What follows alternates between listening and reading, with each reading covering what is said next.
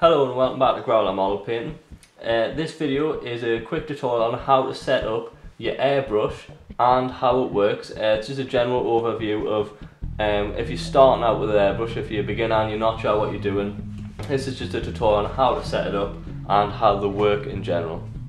Okay, so here we've got the standard kind of airbrush. I'll just go over some of the parts that you'll need to know. It's a gravity feed airbrush, we know, because the paint, where the paint is stored here, it's fed down by gravity.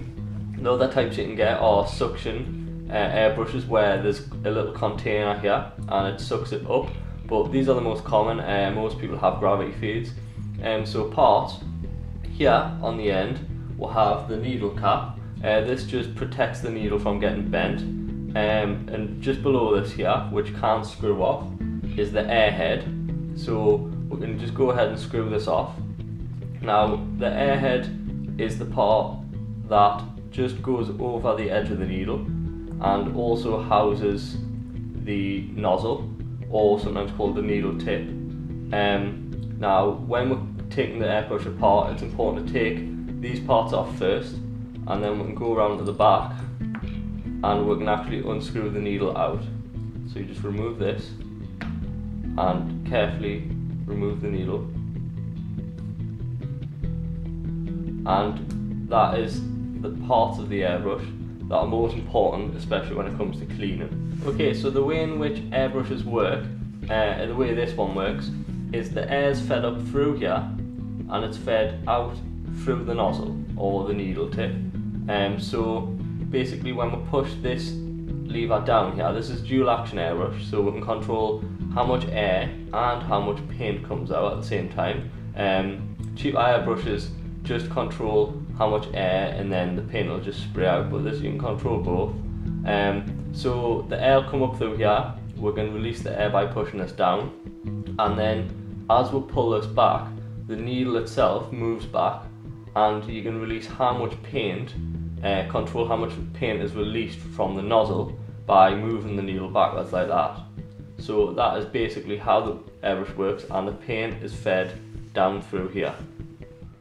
So this is a compressor, this section here, and this is a 2 litre tank. So the way this works is most people just have the compressor, and this compresses the air and feeds it through the airbrush. But this one is a little bit better because it will compress the air, which is stored in this tank, and you can control how much air is stored by changing the pressure.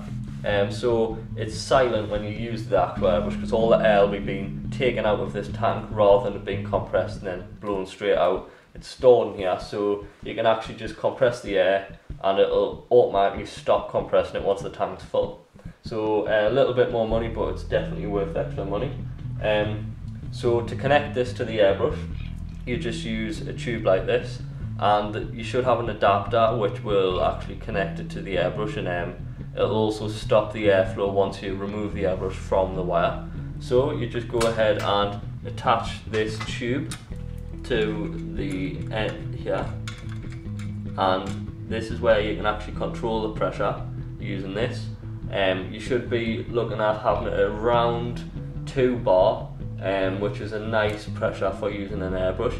You can lower the pressure if you want a smaller, you want to do more fine detail, you can actually reduce the pressure and do it like that, but 2 bar is a nice pressure to use, and your adapter will go on this end of the tube and connect into your airbrush. Okay, so let's look how to clean an airbrush. Now this isn't for between switching your paints. This is for more when you feel like the airbrush needs a clean, or when you finish painting, you've been painting for a session and you just feel like you need to clean the airbrush up just before you put it away. So we're going to look at how to do that. So first, you'll probably want to remove the paint cup, just so you can give that a really thorough clean. And you're going to remove the head here and remove the needle cap out. This should all be will have paint on it, which will need cleaning, and then you can go ahead, same as before, and remove the needle from the airbrush. Got to be very careful not to bend the needle when you remove it.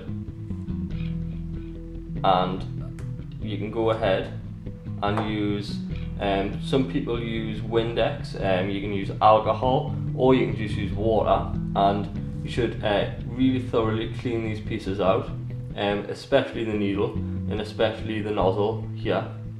And once this is all clean, it should fit straight back together and it'll be ready for painting again.